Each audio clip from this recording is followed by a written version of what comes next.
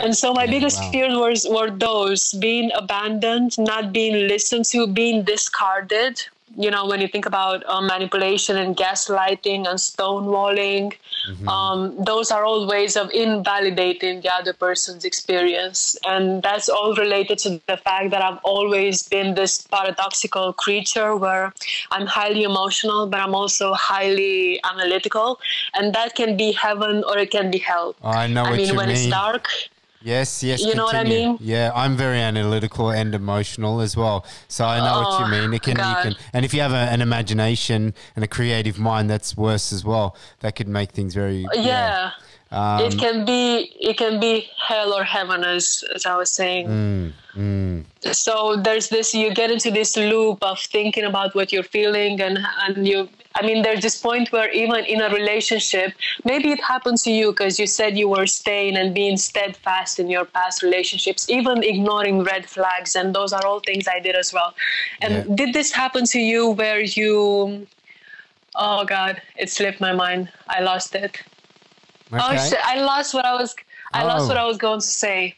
About staying in a relationship, and was there a reason why, or is it something to do with the past or something? Did you mean to say, or? Oh yeah, no, yes. So thank you very much. So when you start to internalize all the negative things, because of the analytical mind, you can internalize the ways that someone behaves to you, or the way that someone speaks to you, and you can start to take it upon yourself. And even if you have an abandonment or any kind of wound of being invalidated or unloved in your childhood, you're going to internalize it and think that it's somehow on you, that this is what you deserve, that this is why you're staying, because it's what you deserve and it's what you have to go through. Did you ever experience this part of it? Yeah, definitely experienced that. I had a bit of a crazy teenage year experience. Had some dark years. And I won't go into the details now of that, but it did leave me. I was like, there was a stage where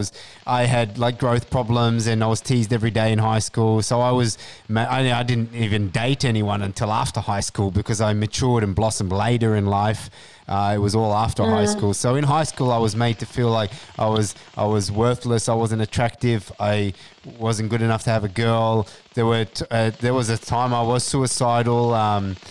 Because of the growth and the maturity problems that were happening late. And thankfully, the Westmead Children's Hospital, I'm going to give them a little shout out. The Westmead Children's Hospital did a beautiful work with me for 3 years, from like 16 to 19, and they blessed my life and helped steer it in the right direction. But yeah, during those years, and even before that, from 13 to 16, were some dark years for me. So a lot of that was taken on into my adult life. And then and even though you might change physically, you can still have some of those mindsets of you're not good enough and no one's going to want to stay with you, or no one's going to want to marry you. So then you end up in a relationship and you can be like, oh, well, she's with me and I'll accept that, and I shouldn't walk away from her because who else is going to want to be with me, or you know, I'm not good enough to have anyone, so I should just be happy to have her, and I'll stand and I'll take whatever she has to give me and whatever. And it's really bad, you know. There were many times in relationships I was in,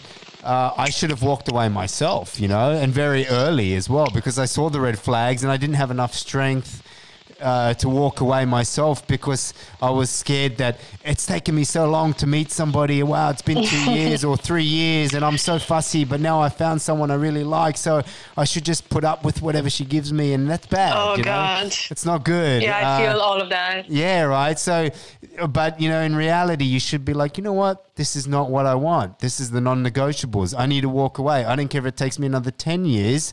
I need to love myself and get away from this. I know it's not good, because then ultimately it's going to be painful, and most likely they're going to end up leaving you anyway, and you're going to end up even more hurt because you've become more attached to them over the weeks or the months or the years you've been with them, you know. So yeah, definitely can understand all of that stuff.